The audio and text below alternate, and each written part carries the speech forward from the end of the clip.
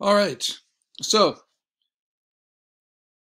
I have deleted layers I don't think I needed, and now as kind of a finishing technique, I've built everything I think I need, but now I just want to play with everything a little bit. So I've got these separate layers. I'll show you them from the bottom up so you can kind of see the process. So I have that sketch layer. I did refine paint on top of that. I then merged the layers and then played with the color and dodging and burning and stretched it a little bit. I then put more refined paint on top of that, which in some ways, I mean, it adds a lot of texture and interest, but it also kind of took the overall lights and shadows and kind of mushed them all together again. And then I composited some glasses on top and then rotoscoped over them so that they'd match the painting style. So now what I'm left with is thinking, okay, how can all of this be made better? And so an easy thing is I can select them all, kind of center it onto my canvas.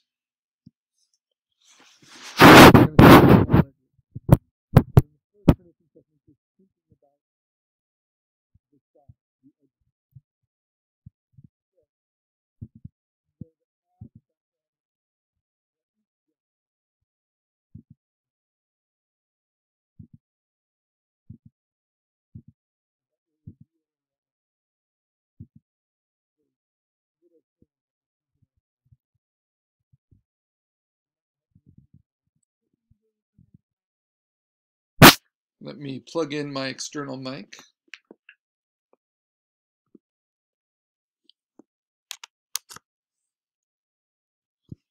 All right, hopefully you can hear me now. Yes, sir. Great. So by putting in a white background, I can see all of these extra smudges that, you know, the gray background was hiding. Come on. And so now I have to do kind of the burdensome work of figuring out what layers those are on. And an easy way to do that, honestly, is to just take your lasso and make kind of an arbitrary cut. This will be a little sharp, but then I can always paint again to address it. And then I'm just going to delete it from those different layers. So that selection will travel between, you know, down through my layers.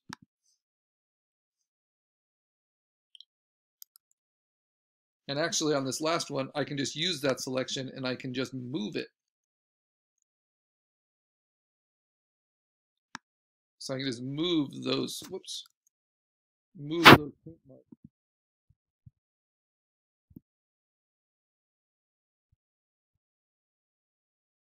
So I can keep a little bit of that softness from the edge. Now I like my digital paintings to be an accumulation of all those different layers, but it can be interesting to see what it looks like with certain layers turned off. Right. So without the sketch layer, it's just a little bit more open on the sides. Same thing with that. And then without the merged paint layer, and you just have the more refined paint, you see how that's actually not doing all that much. But man, does it make a difference on top of my other paint layers. So this is kind of my favorite finishing technique that's unique to digital, is I can treat each of these layers a little differently. So if I notice that between, I wish the eyeballs would react quicker. Come on. So if I notice that between the merged paint layer and the more refined paint layer, that things start to get kind of smudged out and not as clear, then I can just go on the more refined paint layer and I can try an adjustment.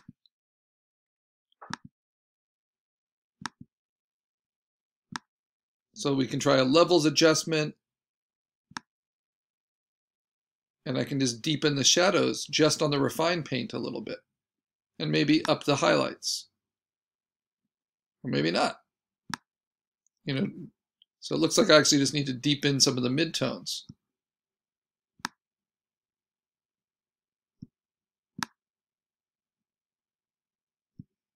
I can also do some pretty bold things with color if I want to. So remember, all of these different paint layers were basically using the same palette. But if I want to, I can take one of those paint layers and shift the hue, because it might give me some interesting results, right? Like pushing it a little bit more purple, pushing it more towards the reds. I'm not saying I'm going to do something too extreme, but it's always good to see your options. And I think I like kind of pushing it that way a little bit. Maybe taking down the lightness a little. And then just knock off the saturation a tiny bit. So with those two, that really changed it from being kind of smudgy to being more defined without having to put down a single brush stroke, but just getting more variety between my different paint layers. My glasses, which came in as just a black and white element, I can take that and just really push the saturation up. See what that does. It makes the red stronger, the blue stronger. I can also play with shifting the hue a little bit.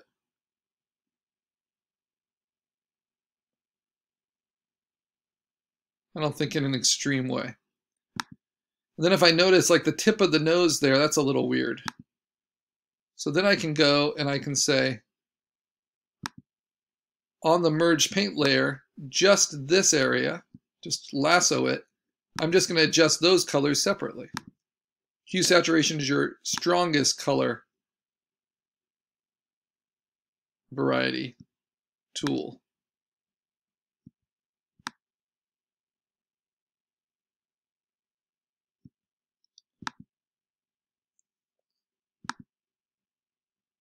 See if you like it. I think I was maybe a little extreme, but I kind of like it. Maybe I'll go into color balance, try to get a little bit more of a difference between the highlights and the shadows.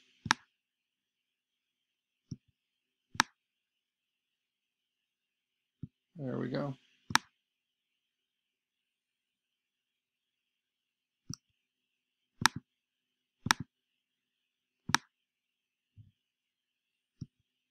Yeah.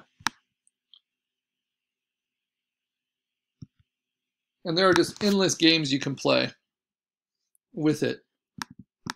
And then, of course, this is digital painting, so you can always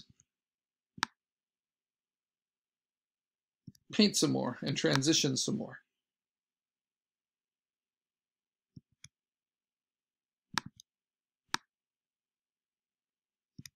And I'm doing at a pretty low opacity. I want some of these browns now that weren't ever really part of my palette to come into it. Because painting is not like photography.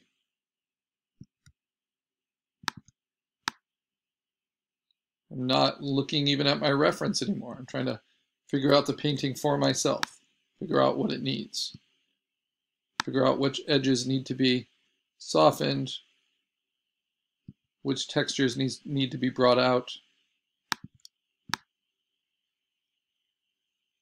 And this could go on for a lot longer than the time we have, refining it and revisiting it.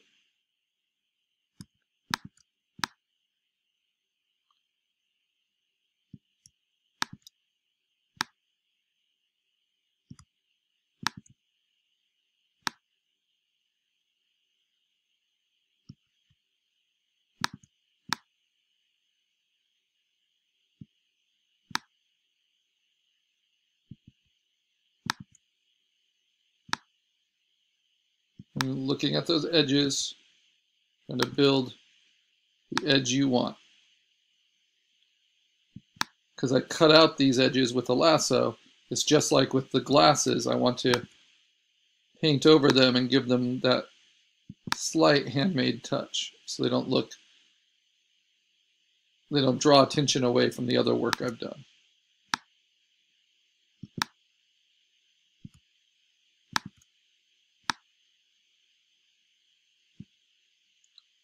And notice as I'm finishing, I'm viewing it all at once. I'm not doing any zooming in unless there's some detail work I need to fix.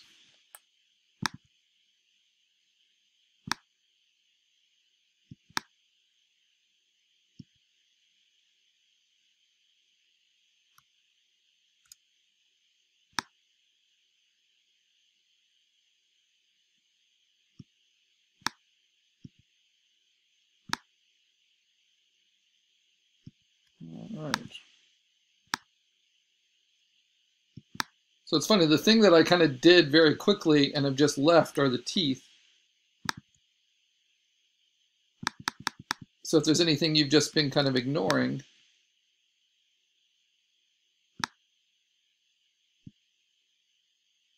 you can hit those a little bit, but don't overdo it, right? You don't want to finish off one thing more than any other.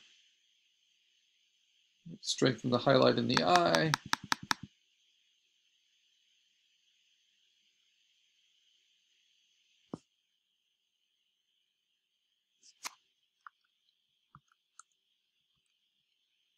Computer's slowing down quite a bit.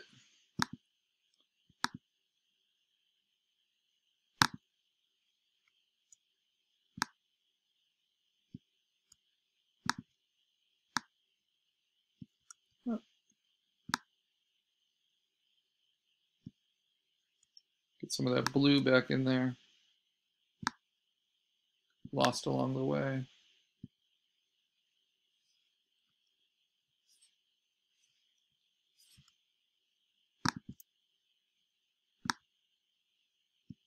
Some of these other colors in there.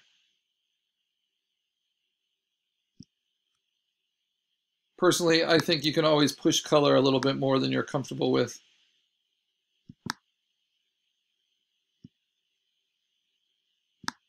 It's really the values, the lights and darks that tell us what we're looking at, not so much the color.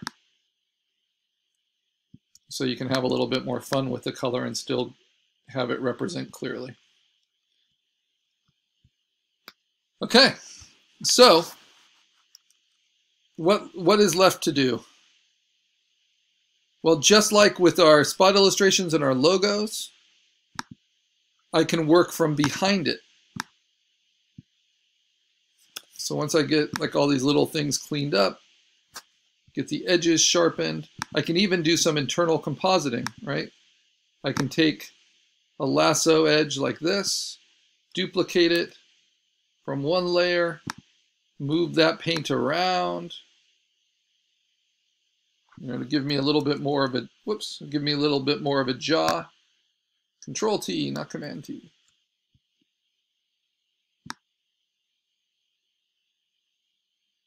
On that side, because that jaw was a little weakly painted.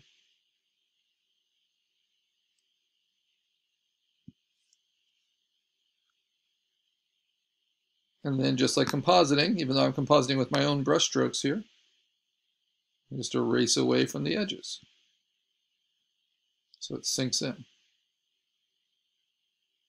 So all the little considerations we've done on past projects apply here.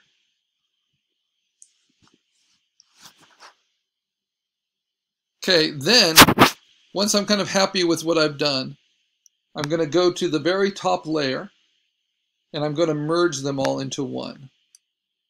So the only one I don't want to merge it in, I don't want to merge the backgrounds in. So turn those off. I'm going to go to Layer, hold down Option, and say Merge Down. That did not quite work. Let's see.